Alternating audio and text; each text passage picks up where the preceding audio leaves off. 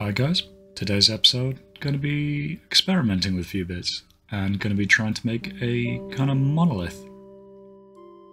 So just tracing the shape of an LED tea light, and this is going to sit inside the monolith, and hopefully it will be able to shine light through the cracks in the outer rock.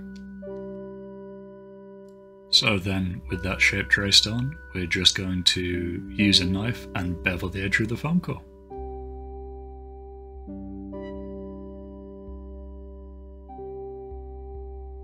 Ideally, you just want this to be enough so that the ridge on the kind of top layer doesn't stick out over the edge when you paint it or flock it later.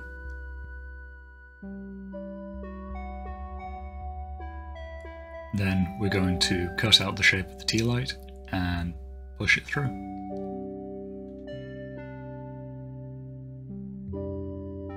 And to make sure the tea light can go inside. Then, with some more pieces of foam core, we're going to give them a light beveling, and we're just going to use these to add a bit more height to the ground before we add the sculptor mold later.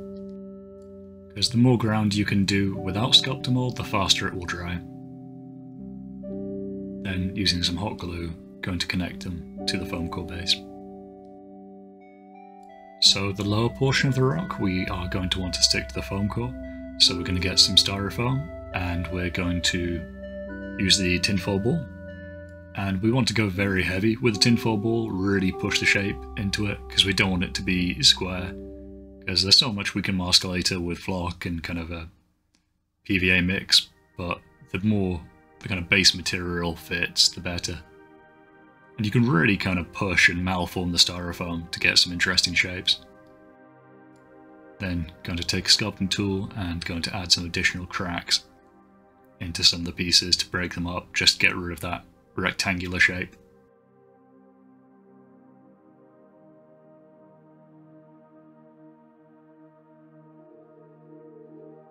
Then, with hot glue, we're just going to attach them to the base. It's useful to have the tea light here, just so we can see the height and make sure we have room for the tea light. Then, going in with the sculpting tool, going to add some more large cracks at the base. I then mixed up some sculptor mold using 1:1 plaster and water, and mixing that together until it's a nice lumpy consistency. And then I smear this all over the base and in some of the cracks as well, just to fill them in.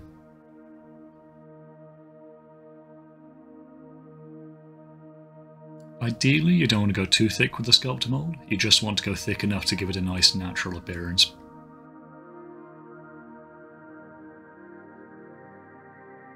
It also starts taking a lot longer to dry as soon as you hit half an inch of thickness. We're talking several days instead of maybe 1 or 2.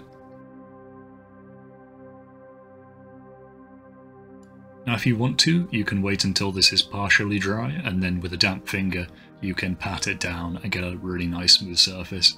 But I want that kind of rough bumpy texture, so I'm going to leave it as is and just pat it around with the side of a sculpting tool. Then a small sprinkle of pebbles, and just going to push them in with the side of the sculpting tool.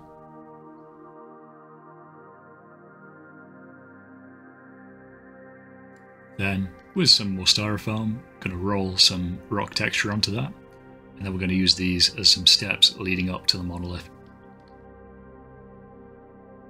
Now, while it's still wet, you do really need to push it in, because you need to have a good amount of surface contact with the sculptor mold to actually secure it in place.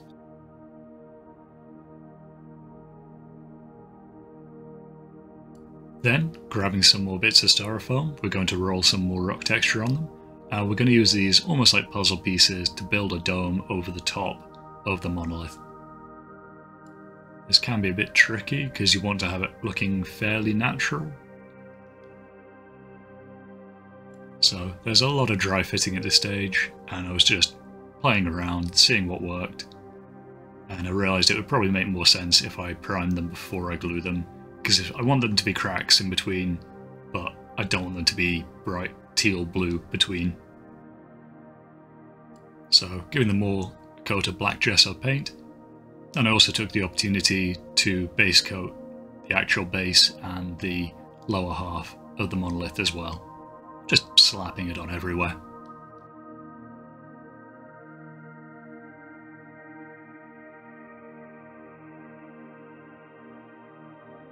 So, with that all dry, I'm going to take some hot glue and start building up the dome.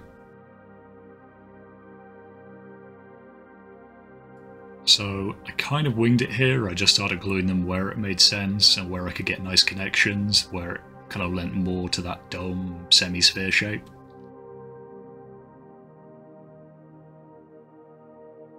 And a lot of these gaps between them I seal up later using a mix of flock and PVA.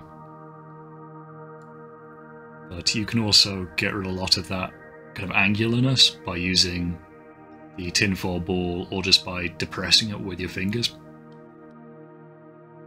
So I eventually connected it to the base and then set about fixing the big hole in the back.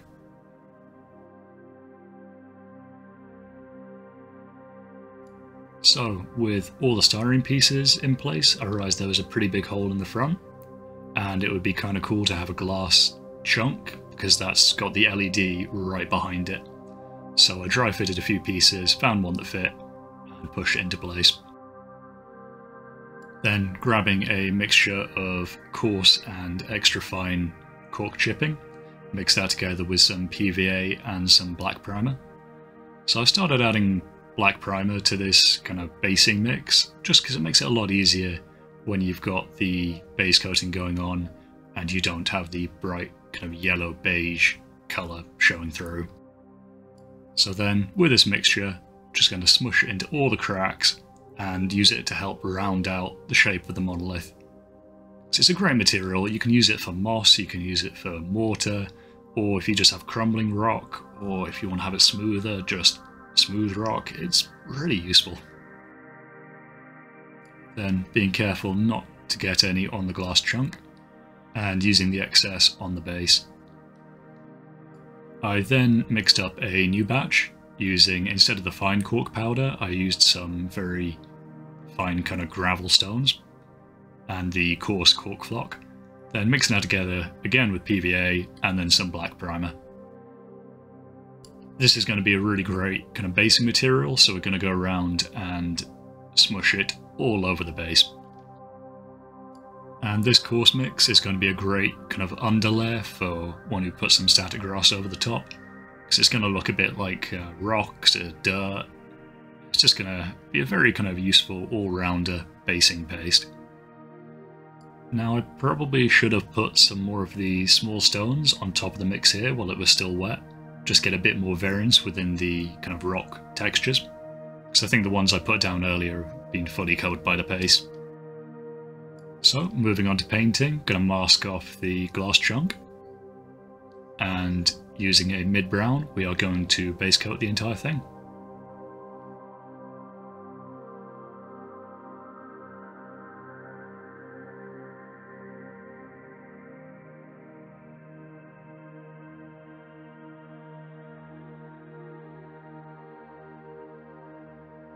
Then, mixing up some white and black into a mid-grey, we're going to give the entire thing another coat. And we want to have a little bit of the brown showing through underneath.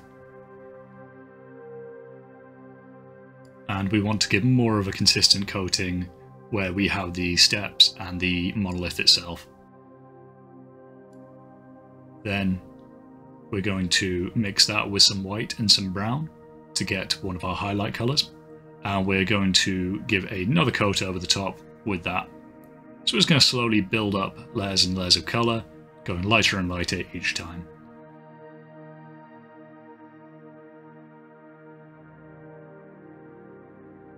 And ideally, as you go lighter and lighter, you want to put more emphasis on top of the model, so you get that fake simulated lighting.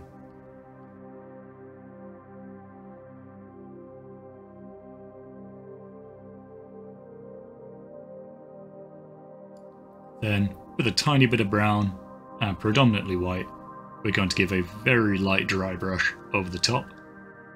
And this kind of pale sand colour is going to be our final highlight. And it's really going to help to tie the model together by keeping it all in that same kind of 3-colour palette. So it's the same brown we've used throughout, and we've just been altering the kind of shade and tone of it by using white and black. Then using the highlights as well on the base, we can get some really nice colour differentiation. Then we're going to put down some PVA, and we don't want to completely cover the base with grass, we just want to get a few kind of patches. So grabbing our static grass applicator, we are going to connect the basing clip on the model, and we are going to spray static grass all over the rest of it. Then we want to make sure the T-alert works and plug it into the base. Then make sure we can see the light inside. I turn off my desk lights so we can see it in slightly darker lighting. And we have the light coming through some of the cracks on the back and the sides. So we have a nice kind of magical ebbing monolith. Then of course it wouldn't be complete without a few plant clumps.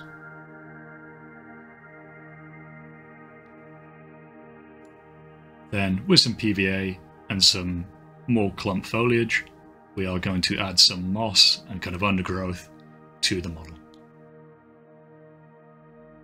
This is also a great stage to realise you didn't like one of the clumps and tear it off. Replace with foliage. This is a great step where you can also cover up any areas you missed with the painting, or if you chipped any of it, just put some clump foliage over the top. No one will ever know. So by using it slightly finer and putting it a line, you can get a kind of mossy crag effect. And that also helps to soften the model. But there we go.